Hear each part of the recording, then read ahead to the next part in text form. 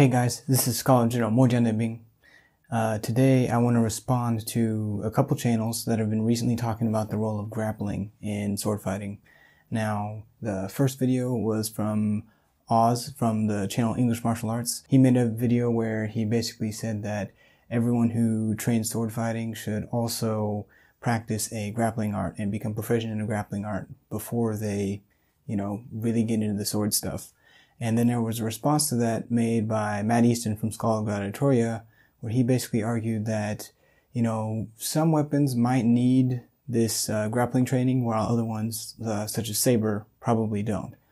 And then in response to that, Oz also kind of reinforced his point to some extent by saying that the grappling gives you some basic fundamental skills that help you in just the sword fighting in general. And I gotta say, I love their channels, and I'm gonna leave links to all the videos in the description below, so make sure you go check those out. So in this video, I kind of want to, put forth my ideas about the relationship between sword fighting and grappling, and I'm responding to them, but I'm also responding to, more generally on the internet, you'll often find MMA or, grappling art people who will talk about how important wrestling is in sword fighting.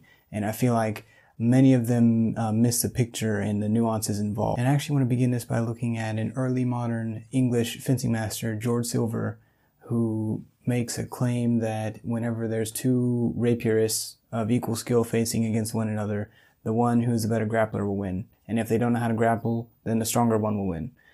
Just physical strength. This quote has kind of been fairly widespread and popularized on the internet by both fencers and non-fencers alike. I think that both Oz and Matt would kind of agree with the general premise of, whenever equal skills involved, then being able to grapple is the advantage that can lead to victory. Now, when many people hear this idea, they're like, well, then why even do sword fighting? Because if you're a good enough grappler, you can just kind of grapple. However, I think that many people who do modern grappling arts and MMA, they really kind of misinterpret and misunderstand this idea. We have to think about equal skill, right? Equal skill in sword fighting. So if you train sword fighting and then you go against someone who's never trained before, but they're a good grappler, it doesn't really matter because you have the techniques and the strategy to keep them from getting close to you and strike them while they're coming in. It's kind of like a grappler saying, I'm really good at grappling. I'm going to go against like a boxer, and I'm not going to get jabbed while I enter and shoot for a double leg or something like that. And that's just the thing about sword fighting, is that something like a jab can be lethal.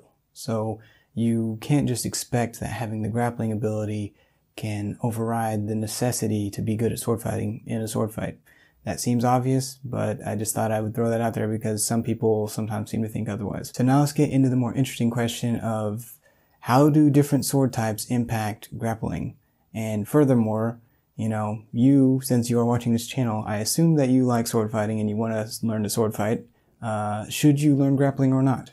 Right? That's the ultimate question for this video. In the back and forth between Matt and Oz, they kind of point out that something like longsword and messer frequently involve a lot more grappling than many military saber systems and other swords that come later in history.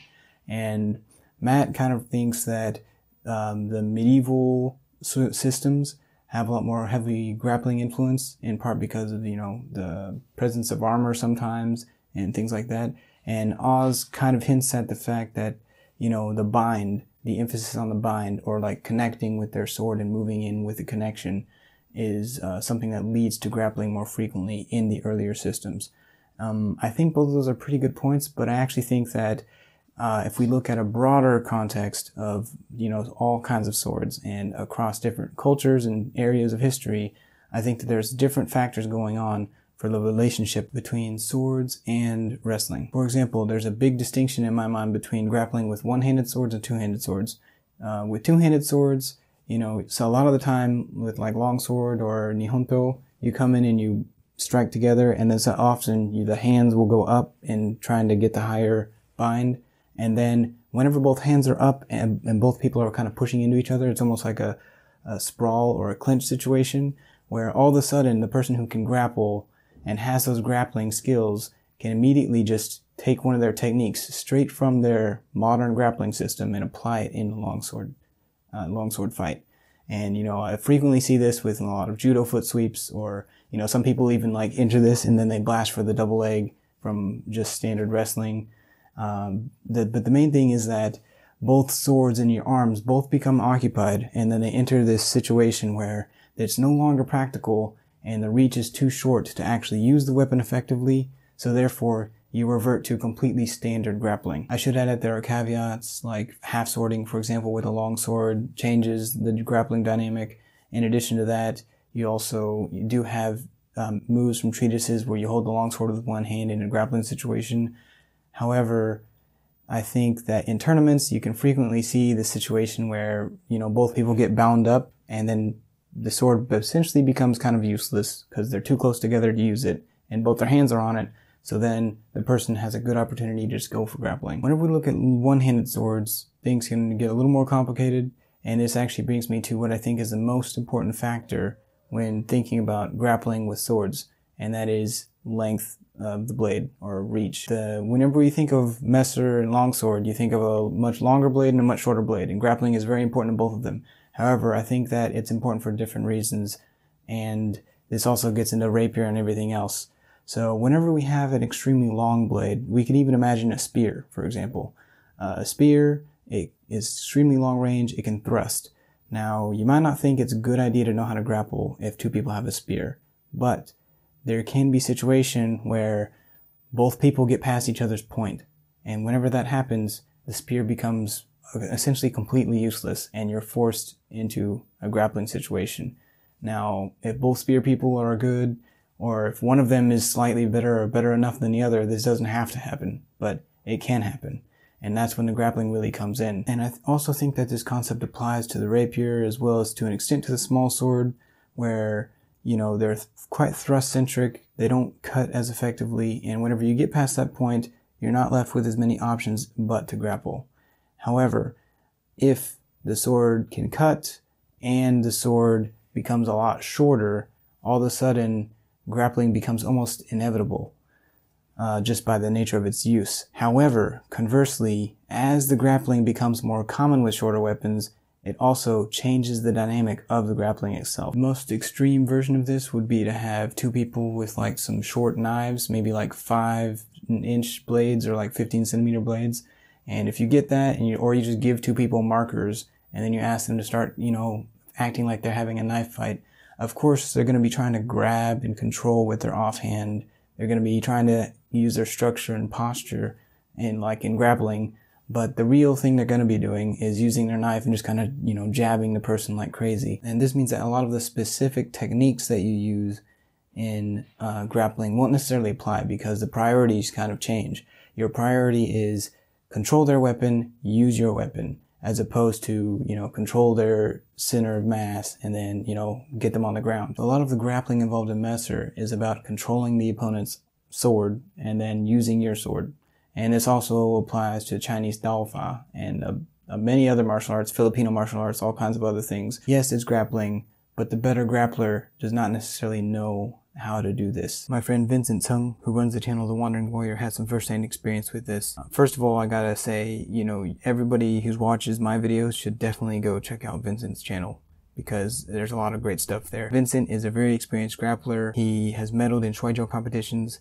In addition to that, he's trained with some world-class wrestlers in Inner Mongolia, and recently he went on a trip to the Philippines where he explored some really cool Filipino martial arts stuff. While he was there, he went against a FMA instructor in a stick fight. The instructor was able to fairly consistently beat him in a type of grappling situation, whereby the instructor could, grab his stick arm or sword arm, control it, and then also use his stick to attack Vincent. The instructor even admitted that Vincent is a better grappler than he is, but because the priorities are different whenever you're wrestling over a weapon, it doesn't necessarily mean that the better overall wrestler or sport wrestler would actually win in this context. I definitely think it's true that if you're an experienced grappler in a modern system, you could very quickly adapt to the new priorities involved in grappling with a weapon. However, we can't take that for granted in all cases. And then if we think about something like military saber, which is not known for having as many grappling techniques, I would say that this is largely due to the fact that it's long, but not super long,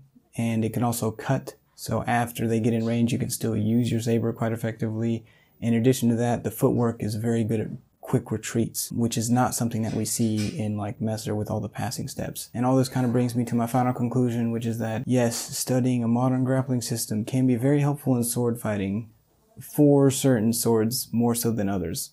And I know that Oz feels that the basic fundamentals of grappling and the footwork and the grit and the conditioning and things are much higher than in like a HEMA club. And while that may be true to an extent, I'm still not convinced that you necessarily need to learn how to grapple in order to get those things, because Olympic fencing and other weapon-specific sports also have really good training regimens that can teach you footwork and all this other stuff really well, and you don't necessarily have to earn that through grappling. So I think that, if you're studying a weapon that's quite short and you're going to be in grappling range a lot, it would do a whole lot of good to study grappling for like a year and a half or so before you really dive into the sword. And I also think that if you're doing a two-handed sword, it's also probably a good idea to learn some grappling, because it tends to come out quite a bit whenever both people kind of move into each other. Not all grappling arts are going to be equal here, and this is something that Oz hasn't exactly mentioned in detail. I'm sure he would agree with this, but something like BJJ is not going to equip you, I would argue, as well as just wrestling or judo, even for most sword fighting purposes. You could argue maybe about some of the wrist mechanics, and wrist locks could be useful for disarming people. However, that's quite niche, and the mechanics also change with the weapon in hand. All that being said, I think that the thing which the grappling arts really give you, which you can't really get very well in sword fighting, is having a good structure in your lower back especially, and being able to push in with your head, as well as being extremely good at keeping your balance. I mean, in judo, it's all about breaking their balance and keeping your balance.